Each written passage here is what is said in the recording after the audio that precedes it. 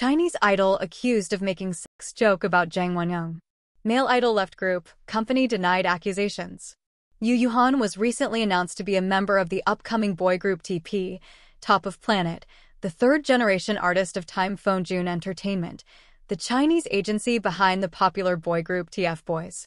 However, almost immediately after the announcement, screenshots said to be from a text conversation between Yoo and a user believed to be Jang Wonyoung went viral, shocking fans and the public alike with its content. In particular, the conversation shows Yoo making sex joke about I-DLE's Jang Wonyoung, making comments such as, "She looks like she has just been filled up," about a fan cam of the female idol.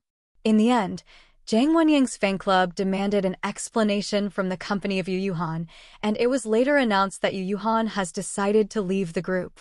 At the same time, Time Phone Entertainment denied the sex joke allegations, claiming that the screenshot was maliciously edited and that they have started legal actions against certain accounts.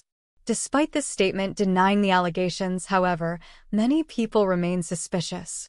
As Yoo has trained for a long time under the company, they believe that it's unlikely he'd give up debuting over false allegations.